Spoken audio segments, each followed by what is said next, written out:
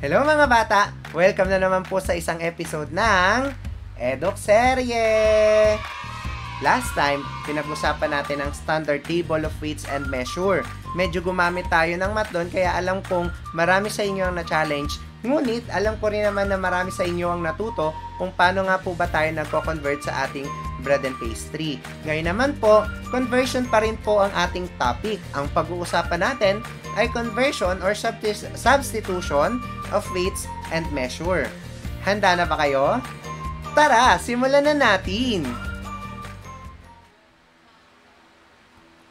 Okay, so once again, our topic for today is the conversion or substitution of weights and measure. Ito po ay ang ating lesson 4.1 sa module number 3. Okay? Our objectives for this lesson is number 1 is to identify baking ingredients and its substitution. Number 2 is to perform accurate conversion and substitution of weights and measure of ingredients for a certain product. And number 3 is to convert measurement using the basic mathematical operation. Okay, so bago tayo magpatuloy, ang inyo pong mga gagawin para sa module 1 ay ang mga sumusunod. Ang pre-test A and B, yan po ay sasagutan nyo sa module. Yung let's review po ay sasagutan nyo rin po sa module. Ang activity 1 ay sasagutan nyo rin po sa module. Ang activity 2 ay sasagutan nyo sa notebook and you must show your solution. Okay? And next, let's take the challenge. Sa notebook po nyo yan sasagutan. And take note, it is copy and answer. Last po natin ay ang post-test 1 and 2. Ang sagot po ay isusulat sa inyong module at ang solution naman po ay nasa notebook. Okay, so tandaan yan ha. Okay, so let's now begin. Introduction. Who among you experiences baking but certain you're run out of some ingredients? Sometimes it is inconvenient to go out to get the required ingredient. It is easier to use or substitute other ingredients as a replacement. However, several factors to contemplate when substituting ingredients take into consideration the difference in flavor, moisture, texture, and weight. So it is a decent idea before substituting to grasp the role that ingredients play within the recipe. The subsequent table gives substitutes that will be accustomed to get a finished product almost like the initial. Okay, ano po bang ibig sabihin nito, no? There are times na kapag kinapos po tayo ng mga ingredients, no, pwede po tayo magkaroon ng mga substitution. Kung ito rin po ay available sa ating supply. Okay? So, hindi ko mo, pag sinabing 1 cup of flour, tapos isa-substitute nyo siya ng isang ingredient, it is equivalent also to 1 cup. No? So, ito po ay may pagkakaiba when it comes to flavor, to its texture, moisture, etc. No? So, ito pong mga table na to, ang ilan sa mga pwede nyong i-substitute kung kayo man po ay kapusin ng inyong mga ingredients or kung ito man ay hindi available sa inyong supply. Okay? Ano-ano nga po ba yon? Okay, so we now have the conversion or substitution of weights and measure. So we have the amounts, ingredient, and its substitute. Okay? For example, sa amount natin, we have 1 tablespoon of all-purpose flour. Tandaan nyo po, ito po yung tinatawag rin natin na APF. So, ang substitute po niyan is 1/2 tablespoon cornstarch, potato starch, rice starch, or arrowroot starch. So, kung mapapansin nyo, hindi po siya pantay ng amount. Okay? Dahil meron pong pagkakaiba yan sa kanyang texture, sa kanyang moisture, sa kanyang flavor. Okay? So, kaya dapat alam din natin tong table of conversion na to. Okay? Next, you have 1 tablespoon of cornstarch. So, it is equivalent to 2 tablespoons of all-purpose flour. 1 cup of sifted cake flour is equivalent to 7/8 all-purpose flour sifted. 1 cup all-purpose flour minus 2 tablespoons. 1 cup of sugar granulated is equivalent to 1 1/3 cup brown sugar lightly packed.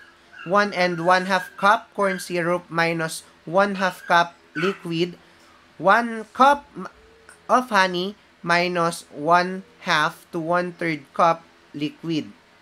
1 cup of honey is equivalent to 1 and 1/4 cup sugar plus 1/2 cup liquid.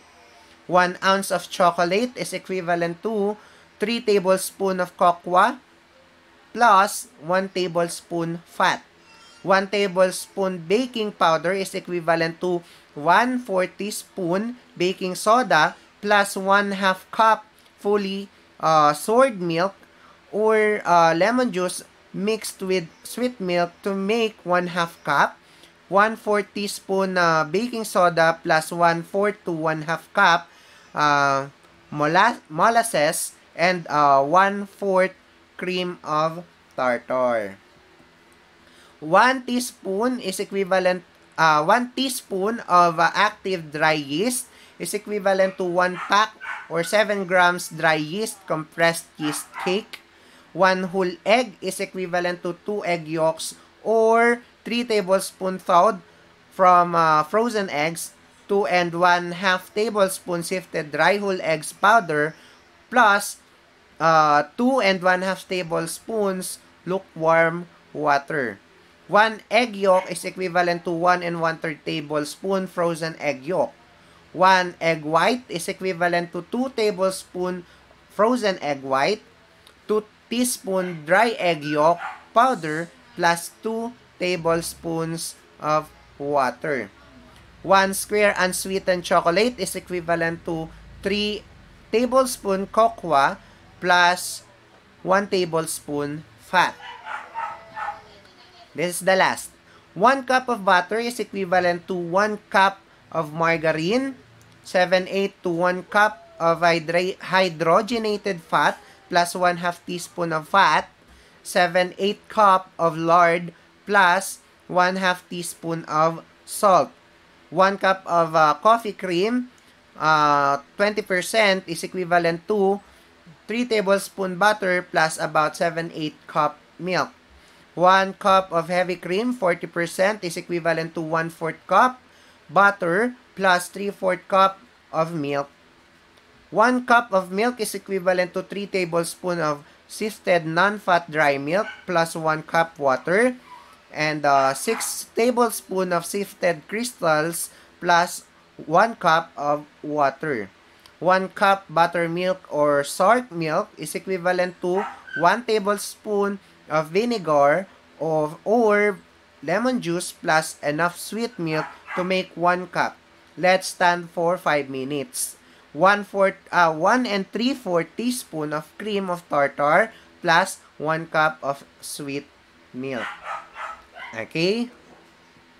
So, paano nga po ba siya ginagawa? For example, we have here a problem. No? Sabi dito, Marvin substituted a cup of butter with 1 cup of margarine. His recipe needed 1 and 1/4 cup of butter. Now, the question is, how many cups of margarine does this recipe needs?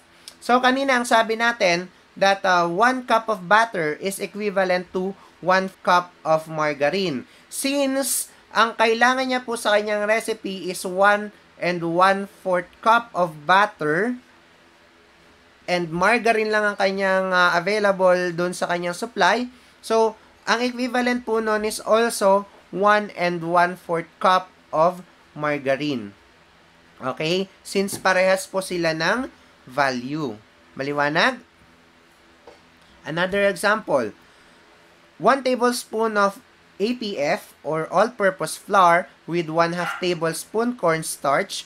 If your recipe needs 2 tablespoons of all-purpose flour, how many tablespoons of cornstarch will you use?